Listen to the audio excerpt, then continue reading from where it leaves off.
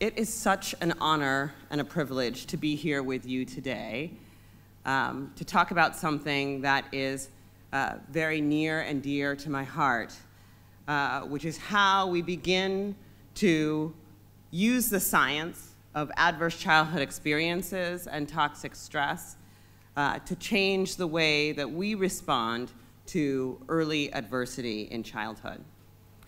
So, just for starters, I'm going to say, how many folks have heard of the term adverse childhood experiences? A little show of hands. Okay, wonderful. Hopefully by the end of this conversation, we will all be experts. This journey really started for me a little over 10 years ago when I finished my pediatrics training program at Stanford University. And I wanted to go and work in a place where I was needed. I wanted to be somewhere where I could make a difference. And so I went to work in one of San Francisco's poorest and most underserved neighborhoods, a place called Bayview Hunters Point. And when I got there, I was seeing patients, and I noticed a very disturbing trend. A lot of folks in the community, teachers and principals and people who work in after-school programs, they would send me patients, and they would say, Dr. Burke, can you please take care of Bobby, right? Bobby, he can't pay attention in class. He gets upset really easily. He's hitting the kid next to him. Please, Dr. Burke, he's got attention deficit disorder. Can you please see him and put him on some medication, right? And I said, please, sure, come on, send him down. But when I actually did my job and I did a thorough history and physical exam, what I found was that for most of the kids that I was seeing, I couldn't make a diagnosis of attention deficit. It seemed like there was something else going on. Somehow I was missing something important. So I threw myself into the research and the science about how stress in childhood could affect the health of children, because the thing that I was seeing, that history that I was hearing over and over and over again, was the story of children growing up in a violent neighborhood. Children witnessing domestic violence in their home. Children who, unfortunately, were dealing with parents who were addicted to substances or who were severely depressed or experiencing other types of mental illness. So when I threw myself into the science, I was looking through all these research papers, and then one day my colleague walked into my office and he said, have you seen this? In his hand was a copy of a research study called the Adverse Childhood Experiences Study. That day changed my medical practice and ultimately my career. The Adverse Childhood Experiences Study is something that everyone should know about. It was done by the CDC, the US Centers for Disease Control and Prevention, and Kaiser Permanente, a major hospital group in the United States. And what they did was they asked 17,500 adults about their histories of 10 categories of adverse childhood experiences. These include physical, emotional, or sexual abuse, physical or emotional neglect, or growing up in a household where a parent was substance dependent, mentally ill, incarcerated, where there was parental separation or divorce, or domestic violence. For every yes, you get 1 point on your ACE score. And then what they did was that they correlated these ACE scores against health outcomes. What they found was absolutely striking. Two things. The first thing is that adverse childhood experiences are incredibly common. Just like what Ben found when he talked about it here in Montenegro, the CDC and Kaiser, in their study, they found that almost 2/3 of adults had experienced at least one adverse childhood experience, and 12.6%, 1 in 8 individuals, had experienced 4 or more adverse childhood experiences. Now, since this original study was done almost 20 years ago now, in 1998, in the US, 32 states now collect data on adverse childhood experiences at the state level. And of those reporting their data, all of them report between half and 2/3 of the population with at least one adverse childhood experience, and between 13 and 17% of the population with 4 or more adverse childhood experiences, right? This is not isolated to one tiny community. In my home state of California, we looked at adverse childhood data across race and ethnicity, and we found that in California, it was almost equally prevalent. We found it in every race, every ethnicity, every income group, right? From the wealthiest to the poorest income group. The only thing that we noticed in our income data was that for individuals who had 4 or more adverse childhood experiences, they were more likely to be living in poverty as compared to individuals who had 0 adverse childhood experiences. So what we saw was that it was, so the first thing that they found is that this is incredibly common and incredibly widespread. But the second thing that they found was even more striking. What they found was that there was a dose-response relationship between adverse childhood experiences and health outcomes, meaning the higher your adverse childhood experiences, the worse your health outcomes. For a person with 4 or more adverse childhood experiences, they were twice as likely to develop heart disease, the #1 killer in the United States, and in fact globally, as a person with 0 ACEs, twice as likely. In the United States, having an adverse childhood experiences score of 4 or more is associated with dramatically increased risk for 7 out of 10 of the leading causes of death. Globally, having an ACE score of 4 or more is associated with having dramatically increased risk of 5 out of 10 of the leading causes of death, right? So if you have an ACE score of 4 or more, your risk of heart disease is double, of stroke is 2.5 times, chronic obstructive pulmonary disease almost 4 times, diabetes 1.6 times, Alzheimer's 4.2 times. In the US, also added to that list of leading causes of death, we have cancer. Having an ACE score of 4 or more, double the risk of cancer. And suicidality. Unfortunately, in the US, suicide is the 10th leading cause of early death, 10th leading cause of death. And having an ACE score of 4 or more is associated with 12 times the risk of suicide.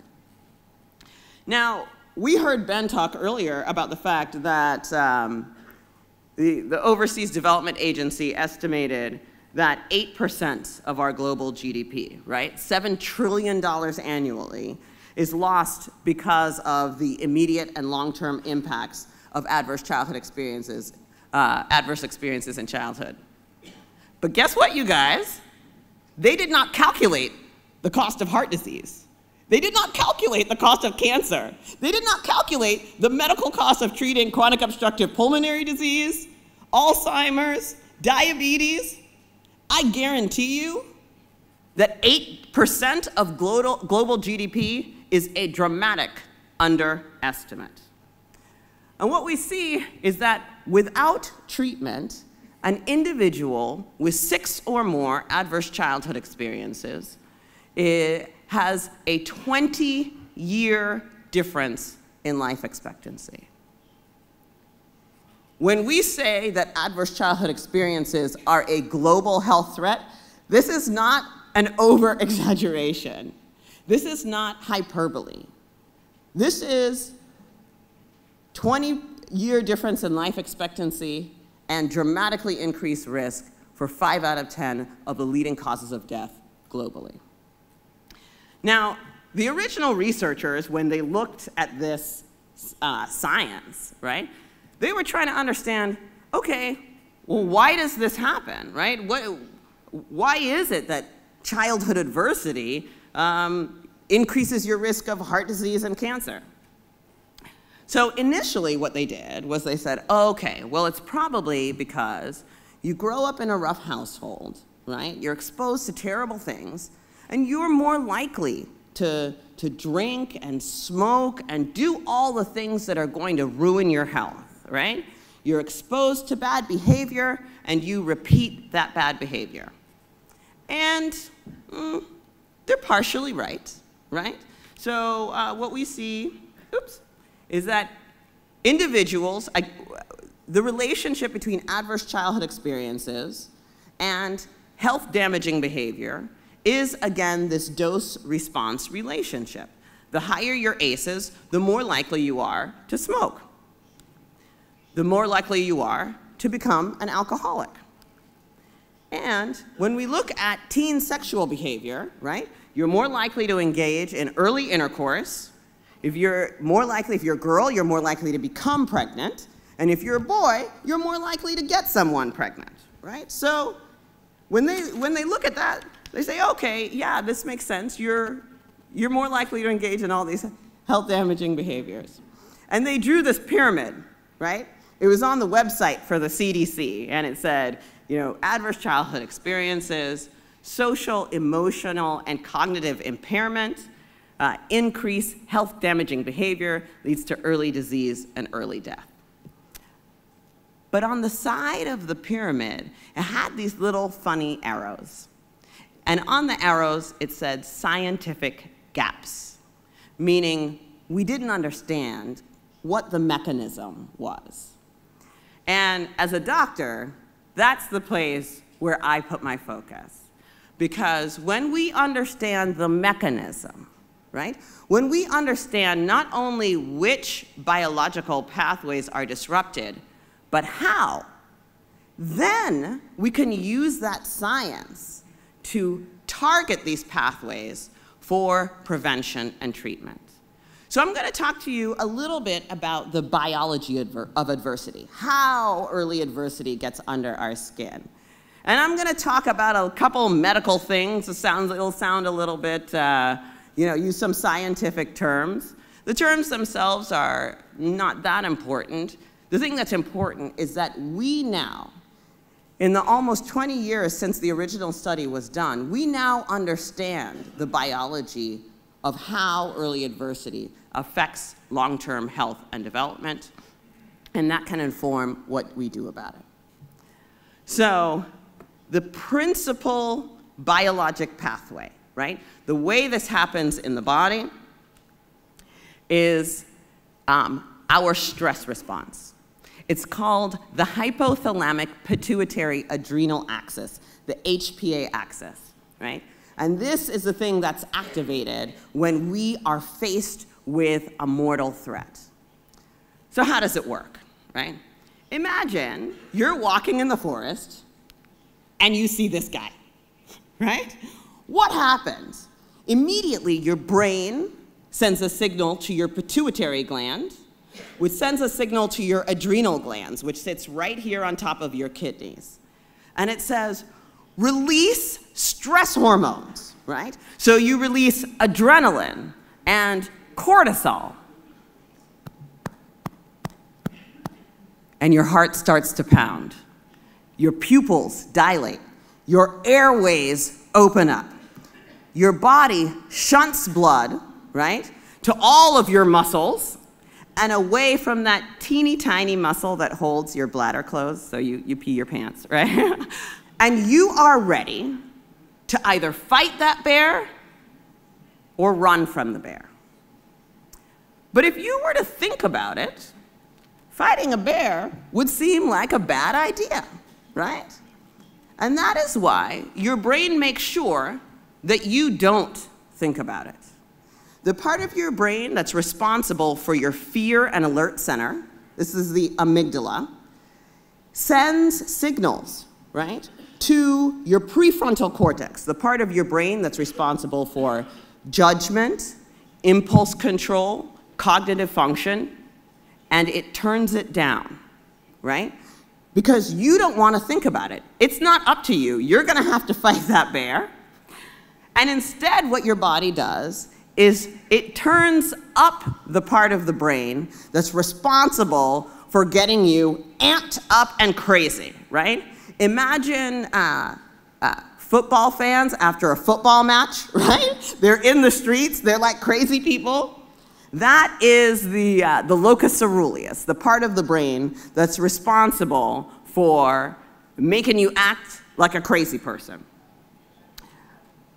Now, there's one other thing that happens in this stress response, or what we call the fight or flight response, that is a little bit less obvious.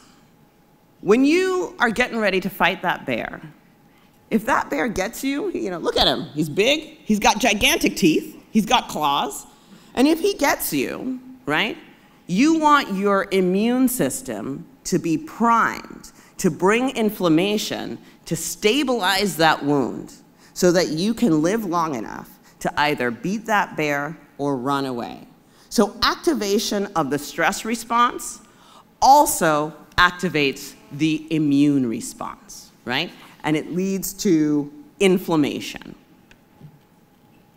That's pretty amazing. This is this profoundly ancient, life-saving mechanism that is fantastic if you're in the forest and there's a bear. But the problem is what happens when the bear comes home every night. And instead of being activated once in a long time, this system is activated over and over and over and over and over again. Children are especially sensitive to the repeated activation of the stress response because their brains and bodies are just developing. So high doses of adversity in childhood actually shapes the way that the brain develops. And it actually shapes not only the development of the brain, what we call brain architecture, it also affects the development of the immune system, our hormonal systems, and even the way our DNA is read and transcribed. So what we see as a result are changes in many systems of the body. As I mentioned, changes in our neurologic system, where your HPA axis, your stress response, becomes overactive. We see inhibition of the prefrontal cortex, which is the part of the brain that's responsible for impulse control, right, and executive functioning. And these were the exact same things that I was seeing in my patients. When people were sending me these kids and saying, please put them on medication, they've got attention deficit, they didn't have attention deficit. They had an over-exaggerated, chronically activated stress response. Now, I'm going to take a second here because on this slide, I have one little part that talks about the VTA, the ventral tegmental area of the nucleus accumbens. This is the part of the brain that's responsible for pleasure. It's our pleasure center. It's the thing that's activated by sex and drugs and gambling and all the good stuff, right? And this part is, dopamine is the chemical that's very active in this part of the brain. Well, it turns out that repeated activation of the stress response actually changes the function of dopamine in the reward center of the brain. And so people, and this is going to sound weird, this is going to sound counterintuitive, people get less pleasure from activities that should be pleasurable, right? And what happens when you get less pleasure? You need higher doses. You need higher and higher and higher doses of pleasurable activities to try to get the same feeling. And so as a result, when we saw before the dose-response relationship between adverse childhood experiences and smoking, alcoholism, sexual behavior, there is actually a neurological explanation for that as well, right? So these changes in the brain and body are really profound in terms of the way that they affect long-term health and development. We also see long-term changes in the immune system, and these can be measured in adults who experience maltreatment as kids. We see changes in the hormonal systems. Again, these changes can be measured into adulthood, changes in the cardiovascular system. And then the last thing I'm just going to take a second to talk about is changes in our epigenetic regulation, changes in the way our DNA is read and transcribed, right? Because as we're talking about all of these things, right, you have to ask the question, okay, I get it. I see how experiences in childhood, how it activates your stress response and why kids may be having trouble in class. But how does it lead to cancer 40 years later, right?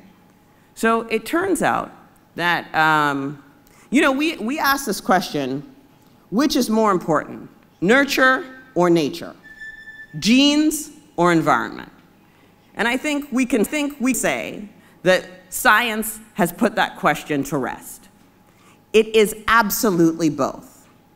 Our genes, our genetic code, provides us with kind of the basic information. And then our environment determines which part of our genes are turned on or off. Exposure to adversity marks our genetics. It leads to what we call epigenetic markers that tells our body to continue to transcribe the parts of our DNA that help us to be more reactive to stress, right? So it turns up all of the things that I just talked about, and it changes our genetic programming in a way that is long-term, right? And this is how early adversity gets under our skin and lasts a lifetime. The one other thing I want to add about our epigenetic regulation is that there's this funny thing called telomeres. Telomeres are like the bumpers on the ends of your DNA, right? And they protect our DNA against wear and tear. High doses of adversity leads to erosion of our telomeres. It wears down our telomeres. And when our telomeres get too short, then our cells they stop replicating normally, right? The cells, we see premature aging in our cells, and we see changes in the way our cells replicate. And what that means is that if a cell gets old too fast and forgets to do what it's supposed to do, if it's a cell in the pancreas, for example, and it's supposed to make insulin, premature aging means that that cell will stop making insulin, and then you end up with diabetes, right? So this is how early adversity directly leads to long-term adverse health outcomes. And this is what the American Academy of Pediatrics now calls toxic stress. Now, I want to just take a pause here, because that's a lot of science. And, you know, you all may be thinking to yourself, what the heck is this woman saying? Is she saying that kids can't be exposed to any type of stress at all? We've got to take our kids and put them in a bubble? Absolutely not, right? The term toxic stress refers to our biology. It refers to the way that it refers to the long-term changes in our brain and our organ systems as a result of high doses of adversity that are not buffered by a stable caregiver, right? But what we know is that stress happens in life, right? Bad things happen. However, what the science is showing us is that as humans, we have a profound ability to be a biological buffer to each other's stress response, right? My baby is 1 year old, okay? And I don't know if there are any mothers in the audience, but I know that when my baby cries, I'm just weaning right now, so, but when my baby cries, right, it leads to, my breast milk lets down, right? That is a biological signal from my child that leads to a biological change in me, right? What we know is that when kids are exposed to high doses of adversity, if they have a safe, stable, and nurturing relationship with a caregiver, that caregiver can biologically buffer the child's stress response. And so that is really critically important to understand. So what does this mean? So for me, what this meant was the first thing I did when I understood the science, when I read all these papers, was I came back to understand how much of a problem this was for my patients. And we actually did, we went through all of the charts of all of the patients that we had seen in the first 2 years. And based on the information in their medical record, we assigned each patient an adverse childhood experiences score. Unfortunately, what we found was very similar to what Kaiser and the CDC had found in their study. 67% of our patients had at least one adverse childhood experience, and 12% of our patients had 4 or more adverse childhood experiences. Now, the big difference between our study and their study was that at the CDC, they asked adults which of these happened to you before you were age 18. And in our study, our average age was 8 years old, right? So these kids still had time to go in terms of accumulating ACEs. But what we found was that for our patients who had 4 or more adverse childhood experiences, they were twice as likely to be overweight or obese, and 32 times as likely to have learning and behavior problems in school, right? So this is our kids with 0 adverse childhood experiences, and on the far side here, so it's 0, 1 to 3, and then 4 or more adverse childhood experiences. Here we see the same dose-response relationship, but for our kids with 0 adverse childhood experiences, only 3 of them had learning and behavior problems. But for our kids with 4 or more adverse childhood experiences, 51.2%, more than half, had learning and behavior problems in school, right? So we understand that ACEs dramatically impact not only health, but also education. In the US, there are 34.8 million children that are reported to be impacted by adverse childhood experiences. That is what's reported, right? So when we talk about the scope of the problem, this is really a profound crisis. But the good news is that all of the science tells us that early intervention, right, can mitigate the impact of ACEs, right? We recognize that if we do early detection and effective intervention, we can actually improve many of the outcomes that we're talking about, and you'll hear a little bit more about how we do that from Dr. Gardner later today. So what we did in San Francisco was I started my organization, the Center for Youth Wellness, to prevent, screen, and heal the impacts of adverse childhood experiences and toxic stress. Prevention is focused on scaling up programs and policies that prevent ACEs to begin with and mitigate the effects of toxic stress and raise national awareness of adverse childhood experiences as a public health threat. Screening. Screening, I think, is really, really critically important. You all will remember that these patients were being referred to me by teachers and principals and folks in the community because they were experiencing such severe symptoms that they could no longer sit in the classroom, right? We must not wait until children are exhibiting such severe symptoms for us to do anything or intervene. We must do routine screening that will allow us to do early intervention.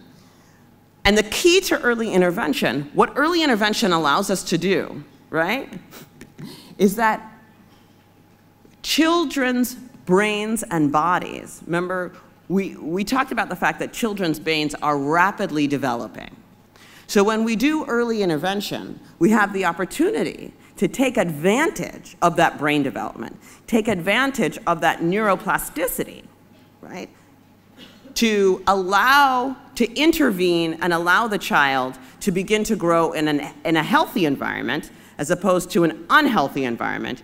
And children will respond because they have this wonderfully rapid brain development going ahead of them. And we also have to support children who are experiencing toxic stress with the effective and most promising preventions to prevent long-term health outcomes. But ACEs continue to be a public health crisis that is hidden in plain sight, right? This issue is being viewed oftentimes, so first of all, what we know is oftentimes it's not even being talked about, right? And even when it is talked about, the evidence of the widespread prevalence of ACEs is often ignored. And particularly in the media, this is framed as a poverty issue or a socioeconomic issue instead of rightfully recognizing that this is an issue that affects all communities. Now, most often, when it is talked about, the linkage stops with a discussion of mental and behavioral outcomes. And I think that's actually part of what adds to the stigma of this issue, because there's so much stigma around mental health outcomes or substance abuse or addiction. And yet, folks aren't talking about the risk of asthma, the risk of diabetes, the risk of heart disease, right? And that is critically important. When physical health is talked about, often the discussion is limited to the biology of the brain and cognitive development, but very few are talking about the linkage to chronic illness and life course health. So the World Health Organization weighed in on this, and they said, viewed through the public health lens, adverse childhood experiences are widely prevalent, highly interrelated, and intergenerational. Many conditions that public health seeks to prevent as if they were a primary problem are actually seen to be the diverse outcomes or symptoms of a common set of underlying determinants. Consequently, ACEs themselves are the primary problem, and for a truly preventive upstream approach, public health and social development policies and programs need to be explicitly aimed at ACE reduction. So how are we going to do this, right? We need a movement. When we talk about what it's going to take to address adverse childhood experiences as a public health crisis, the first thing that we need to do is raise global awareness.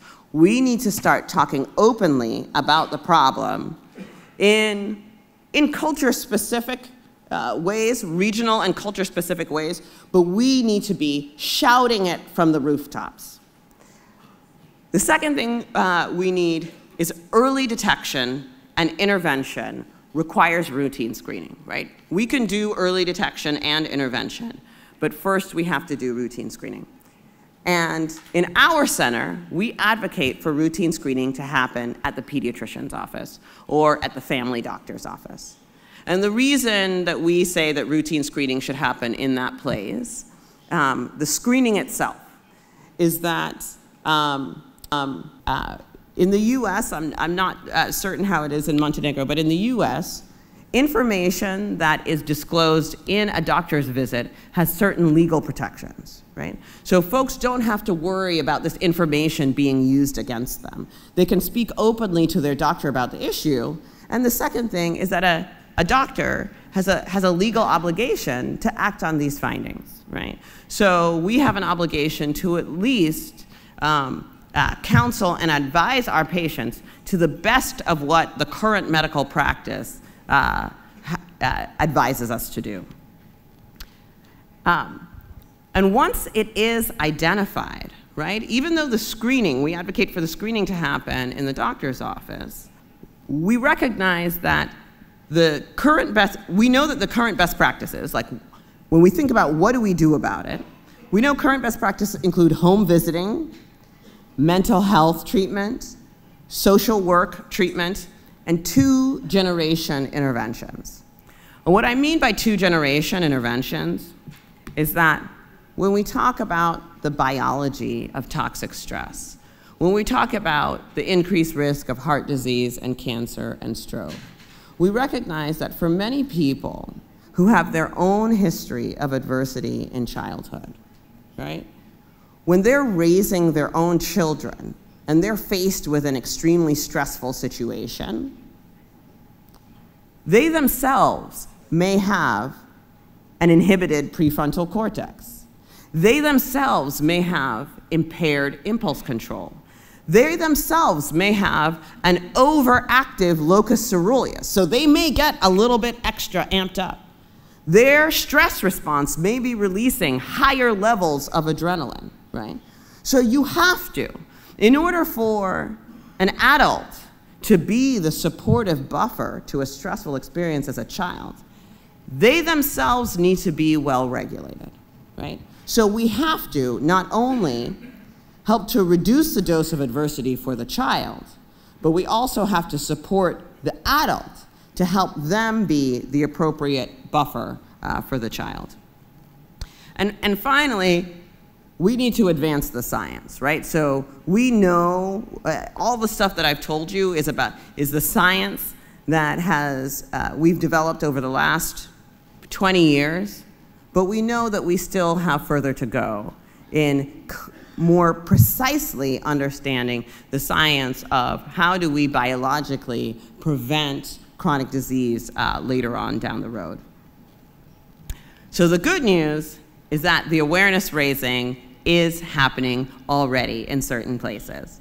So what's really exciting, these two graphs, the first graph represents the number of scientific research papers that are looking at the link between adverse childhood experiences and health outcomes, right? That is profound. As we can see, there's been an exponential increase over the past 15 years. In addition, this graph looks at the number of news articles talking about adverse childhood experiences in the media, and this was in the US. And what we see is a 7-fold increase between 2011 and 2015, just in the last 4 years, 5 years, in the number of news articles about adverse childhood experiences. So we are sounding the alarm. And we see this work being covered in places like the Washington Post. I was very honored to give a presentation on adverse childhood experiences in the White House last year.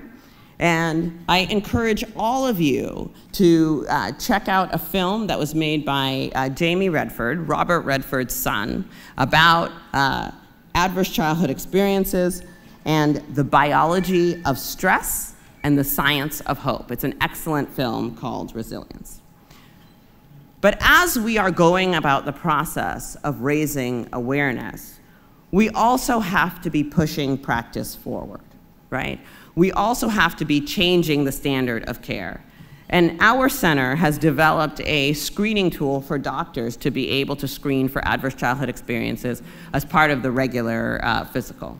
And our protocol is pretty simple. It's screen, counsel, and refer. You don't have to have a therapist or a social worker in your office, but you do have to identify, right? Counsel the patient about the biology of adversity and what the process that's going on in their body, and then refer them to someone who can help to do the intervention, which, as I said, is to reduce the dose of adversity for the child and enhance the ability of the caregiver to be a buffer. The reason this is so important is because the research shows, right, this is a particular study looking at a multi-site study at children exposed to or at risk of maltreatment. And it was found that by age 6, on average, these kids had an average ACE score of 1.94. Between ages of 6 and 12, on average, they accumulated an additional 1.53 ACEs. And then between the ages of 12 and 16, they accumulated an additional 1.15 ACEs, right? That is the reason why we need routine screening for early detection. In our center, we have a very simple, I'm just giving an example, a very simple screening tool where parents don't actually have to sit there and tell the doctor, you know, my child was sexually abused, we experienced this and that. You don't have to say which adverse childhood experiences your child has experienced, only how many. So we have parents read this questionnaire, and then they put a number in the box. And if that number in the box is anything more than 0, right? What we do is, as doctors, we ask about symptoms. Is your child having any problem sleeping? Are they having any, did they gain or lose any weight? Are they having problems with bedwetting or losing their hair? Or are they having difficulty, poor control of diseases like asthma or diabetes? Or unexplained pains like headache or abdominal pain? And if the patient is having any symptoms, then what we do is we recommend our protocol, which is to counsel and refer. Make sure, because once you know that the child has not only experienced adverse childhood experiences, right, but now they're experiencing symptoms, that means that their brain and body, right, is sufficiently disrupted that we have to act. And that is when we plug families into services. And we actually, in our protocol, we put this together in a protocol and made it available for free on our website. And in our protocol, we actually gave a script for doctors to be able to say. So one of the things that we say is, we now understand that exposure to stressful or traumatic experiences, like the ones listed here, may increase the amount of stress hormones that your child's body makes. And this can increase their risk for health and developmental problems like asthma and learning difficulties. Because of what your child has experienced, I'm concerned that this may be contributing to her problems in school, her worsening asthma, her weight gain. And I'd like to refer you to someone who can help. And we also include in our script a little counseling for the caregiver. We also know that a healthy caregiver is one of the most important ingredients for healthy children. So the same applies to you, whether it's mom or dad, grandma or auntie. Reducing or managing your stress level is one of the best things that you can do for your child to improve his or her health and development. So our team went through and looked at something like 20,000 research articles. And we boiled it down into which are the most effective interventions, and essentially to help to regulate the stress response. And essentially, they fall into 6 things: sleep, exercise, nutrition, mindfulness, like meditation, mental health, and healthy relationships. 6 things: sleep, exercise, nutrition, mindfulness, mental health, and healthy relationships. And those, they sound pretty simple. We all know that they're much easier to say than to do. But what we know about these 6 things is that these things help to reduce stress hormones, reduce inflammation, and enhance neuroplasticity, right? Which is the ability for the brain to shape and remodel itself. So these things reduce stress hormones, reduce inflammation, and enhance neuroplasticity. And that is essentially the treatment for toxic stress. And we made all of these things available in our user guide for health professionals. We made it available in 2015, and we're really excited that this has been downloaded in more than 23 countries around the world. We're also creating a community of practice. In the US, we are enrolling 1,000 pediatricians, 1,000 doctors, to screen 300,000 children for adverse childhood experiences. And our goal here is to create a community of practice, for us to learn from each other about what works and what doesn't, how easy or difficult it is for us to move to large-scale screening for adverse childhood experiences as part of a regular physical exam. When we are, as a doctor, when I see a patient, right, and I check their height, I check their weight, I listen to their heart, I give them their vaccines, but I'll tell you, in my practice, I haven't treated a single case of tetanus, right? I give the tetanus vaccine every single day. And I've only treated 1 case of tetanus, and that was when I went down to Haiti after the earthquake, right? When we talk about the prevalence, the number of children that are being impacted by adverse childhood experiences and toxic stress, I believe that there can almost be no more important screening or assessment than we can do in the doctor's office than to screen children for early adversity.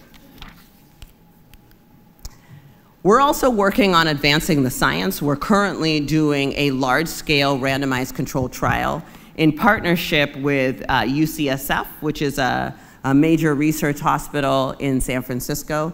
And what we're looking at is the association between adverse childhood experiences and biological markers that can be measured in the blood that predict risk of things like heart disease and cancer. So that's something for the future. It'll take a little bit of time, but we're very excited to be advancing the research in that way. We know that in order to be successful in building this public health campaign, in order for us to move this work forward, right, we all have to be part of the solution.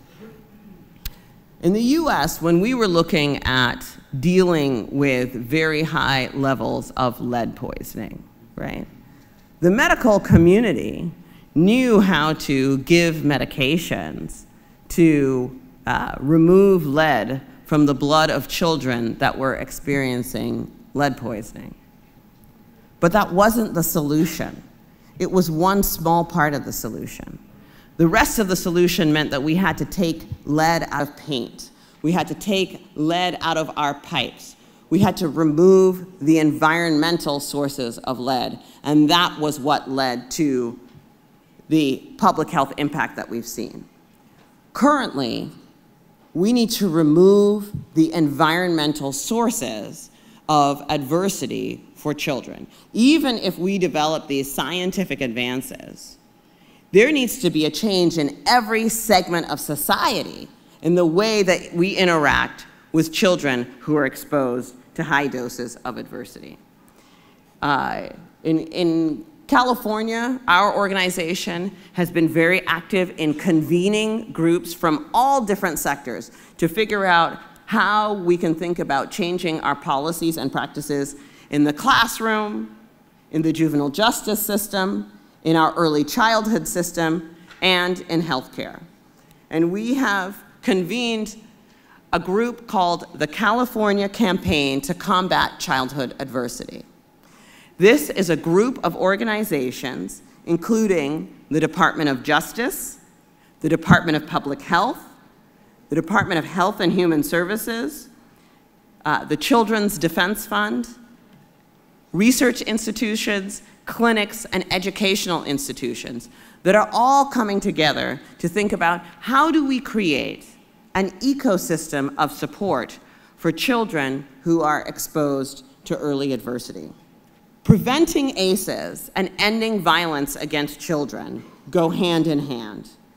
And our goals, as we've seen, this work, I'm incredibly excited to hear that Montenegro has signed on to be part of the campaign to end violence against children. Because in this work, what we see is that we must build public and political will in order to be successful. We must accelerate action, and we must strengthen collaboration. The way that we do that is very concrete. As I mentioned, number one, raise public awareness. Number two, promote early identification coupled with referrals for interventions. Number three, increase access to interventions. Number four, training our workforce to be trauma-informed, to learn how to recognize that that child's symptoms is not actually ADHD, right? It's not actually attention deficit, but that child is demonstrating signs and symptoms that they are being exposed to high doses of adversity. We also must partner in efforts to address the determinants of adverse childhood experiences, including looking at policies, practices, and programs that help to treat the root causes of childhood adversity, particularly in communities that experience adversity more severely and more profoundly. And we must cultivate trauma-informed systems and track our data and outcomes. I'm gonna say that last one again because it's so important. We must track our data and outcomes. As part of my information, I'm just leaving some resources for folks, anyone who's interested, including where you can download our resources for physicians. If folks are looking for ACE resources for home visitors, for mental health practitioners, for folks working with mothers and young children, all of these are part of, there are resources for all of these available online. I want to close by telling a story of a patient that I saw a little while ago in clinic. I saw a 2.5-year-old girl who came in to see me. The first time I saw her, actually, I saw her brother, and he had been hospitalized for a pneumonia, and I saw him after he was discharged from the hospital for a follow-up visit. And I learned that this family was new in town. And so I said, okay, why don't you come back and I'll do the regular physical exam. So they came back a few weeks later, and the first time I saw them, I saw both parents there with the brother, and they were absolutely adorable. They were the cutest family you've ever seen. And as I walked out of the exam room, you know, I had this wonderful feeling like, wow, what a beautiful family. Little, gorgeous, blonde-haired boy, blue eyes, adorable. And the family was so lovely. When they came back 2 weeks later, mom came. It was just mom, which is not uncommon. And she came with her daughter, who was 2.5 years old for her physical. And at that physical, the mom said to me, I asked her if she had any concerns, and she said her only concern was that her daughter was small. This was a little girl who, when she was born, she was at the 25th percentile for her height and weight. And over the course of her first year, she drifted down until she was at the very bottom of the growth curve. When I measured her, she was at the 1 percentile for height and weight. So I asked about nutrition, I asked about her diet, I asked about any family history of heart disease. I examined her very closely. I listened to her chest.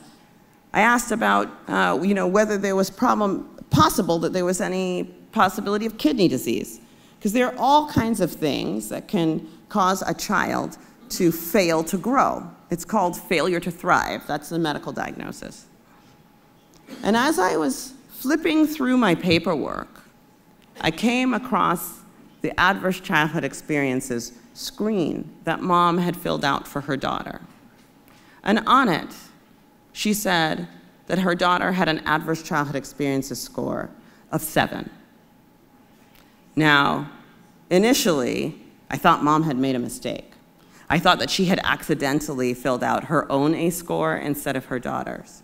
And so when I went through and I asked her about it, and I said, we do this to understand the child's exposure to early adversity because it can affect their health and development. And I thought mom would correct herself, but instead, I saw that she was nodding her head. And I said to her, I'm concerned that maybe your daughter's problem growing may actually not be a nutritional problem, it may be a stress problem. And when I said that to mom, again, she nodded her head. And I said, have you heard of adverse childhood experiences before? And she said, no. But when I read your questionnaire, when I filled out your form, it made perfect sense to me, because her dad has had a lot of problems, and there's been a lot of stress in our house. And when her dad is away, it seems like she eats better and picks up weight a little bit. But when her dad comes back into the home, it seems like she just goes backwards. And this is a family that had been cared for. Like I said, they had recently moved by another pediatrician across the country. And I asked her, I said, did you ever ask your previous doctor? Did you ever tell your previous doctor about this? And she said to me, no, he never asked. He never asked. Right? I'm pleased to tell you that this family, when I explained to mom what could possibly be going on and referred them to services, within 3 months, that girl was back on the growth curve, right? This is the difference that routine screening and understanding the science of adversity makes. Everyone in this room is no more than 1 degree of separation from someone who has experienced ACEs. This is not about those people. This is about us. This is about our children, our nieces, our nephews. This is about our grandchildren. Today, I invite every single person in this room to be part of the revolution in how our society understands and responds to adverse childhood experiences and violence against children. If every person in this room here today leaves here and does one thing that is within your power to raise awareness or advance a response around ACEs, that is where a global movement begins. Thank you.